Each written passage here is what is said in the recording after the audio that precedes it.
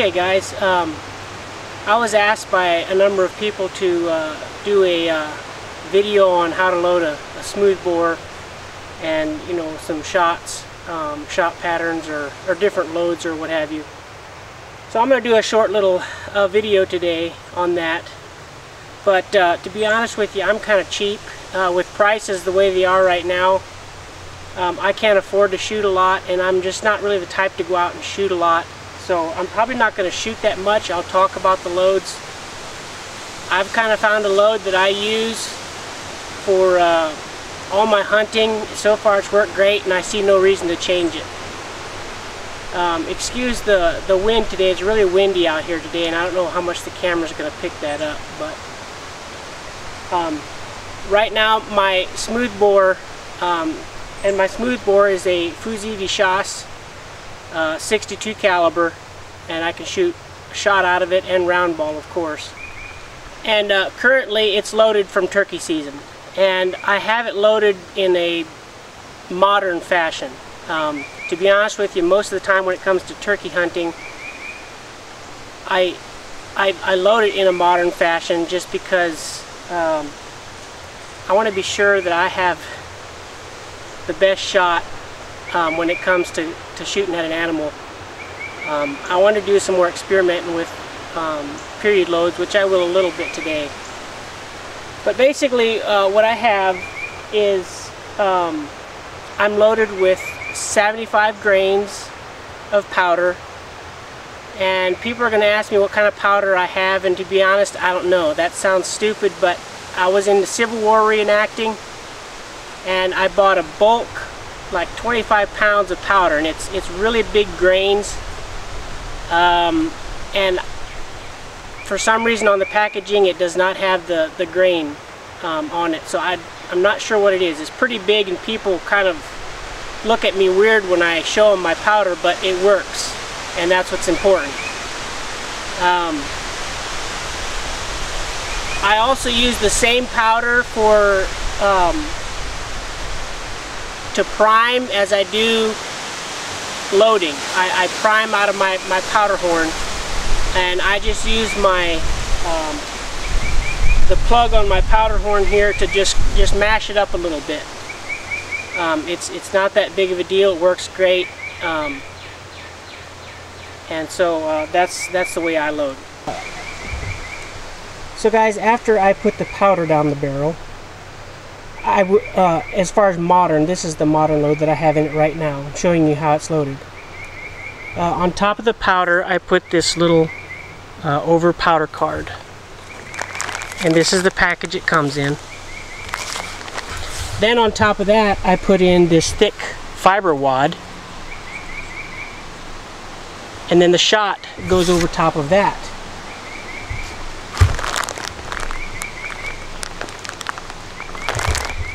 And then over top of the shot is just a small thin card. I dent it with my thumb like this, because by the time that all that stuff's in there, it's you create an air vacuum in there, and so I do that to let some air in there as you push this down over top of the shot. And that's how it's currently loaded. We'll set up a target here and give her a shot and see what happens.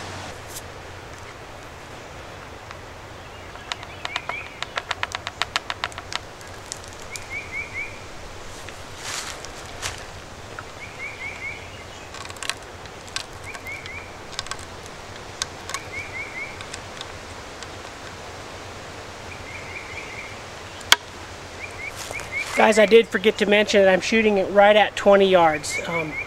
With all my shooting today, that's about what I'm going to do. I don't like to go much over 20 yards when I'm hunting.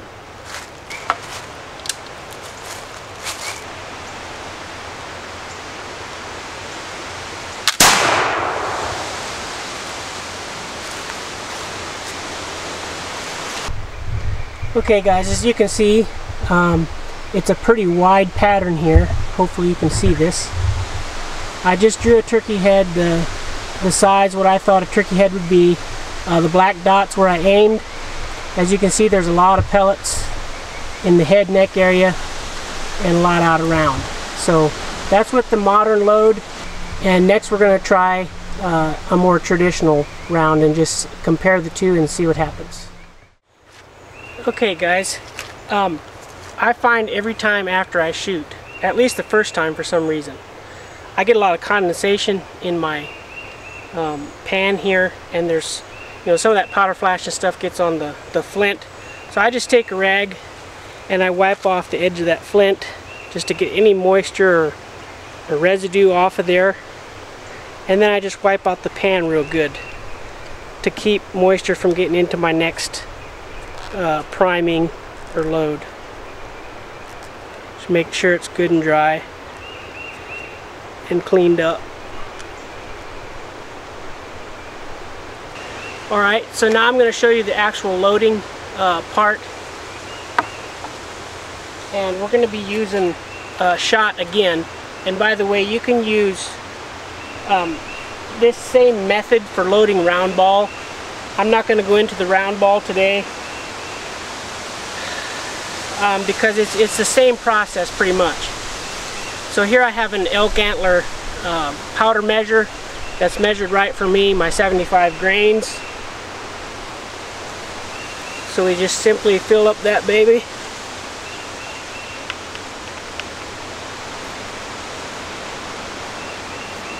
Up kind of even with this lip. Pour in there. I give it a little stomp or two to just kind of help settle that down in there. Now what I'm going to do is I'm going to use some bee's nest. I was up in Minnesota last year with Nathan Jeffrey of Nathan Jeffrey's channel on YouTube. You all might know about it. And we found a big bee's nest. This is part of that. Or a wasp nest. So I'm just going to take just enough to make a little wad to put on top of that powder.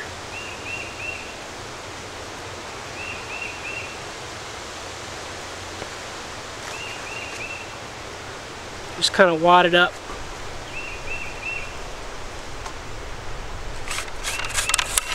And ram that home.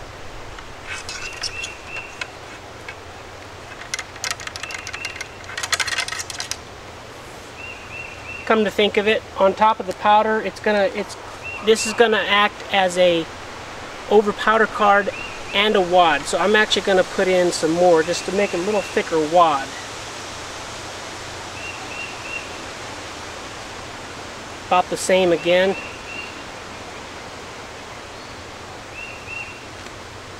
Tamp it in there pretty good so it's good and snug over top of that powder.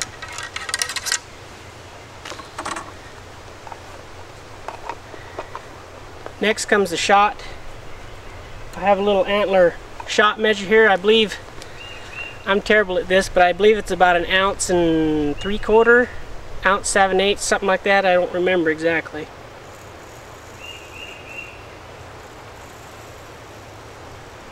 And my shot, guys, when I was looking for shot, I couldn't find number 4s, which is what I would prefer. This is a mix of 7 and 8. It's kind of small, but I've killed a number of turkeys with it. Seems to work. So that goes over the bee's nest wad. And then just a thin layer of more wasp nest over top of that, just to hold the shot in place. I'm not going to put in a big wad, just enough to keep the shot from coming out of the barrel if I am walking around with it.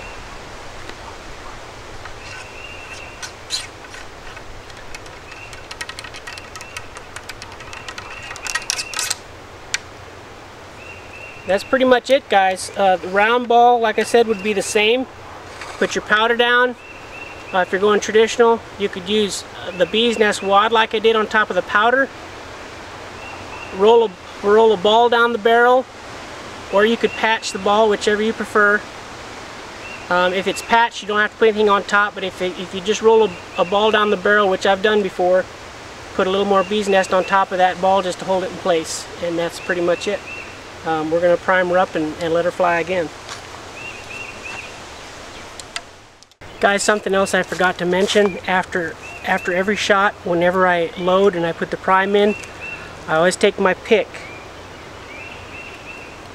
and make sure that vent hole in there is open. Make sure there's no obstruction in that little hole to where the spark can get right to your powder.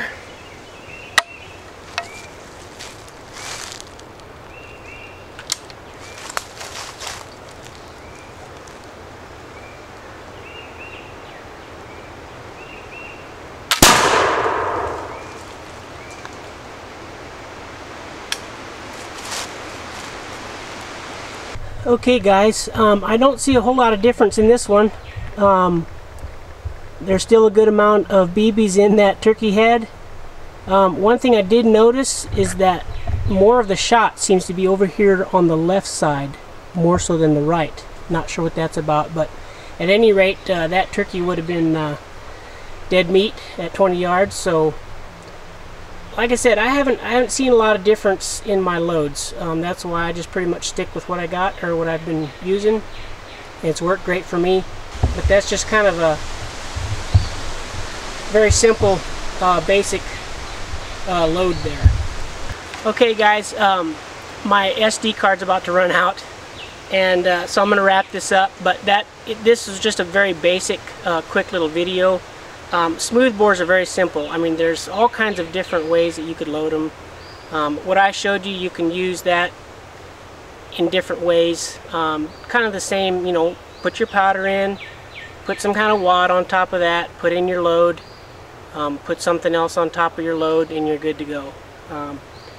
If you have a smooth bore, they're a lot of fun. Just you got to experiment with them, try different things if you're able to, and go with it. So guys, I hope you enjoyed this video, and hopefully we'll see you down the trail on another one.